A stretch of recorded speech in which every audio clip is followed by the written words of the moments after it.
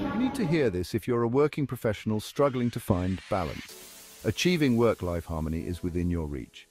Let's dive into some practical tips to achieve work-life balance. First, time management is your best friend.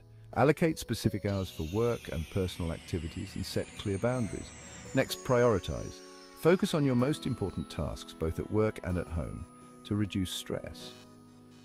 Flexibility is key. Adjust your work hours or location when needed to accommodate personal commitments. And don't forget self-care. Make time for exercise, hobbies, and relaxation to boost your physical and mental well-being. Managing stress is equally essential. Set realistic goals, take regular breaks, and practice mindfulness to keep stress in check. The benefits?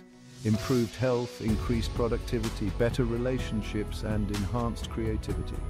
Plus, a balanced life leads to greater job satisfaction and less burnout.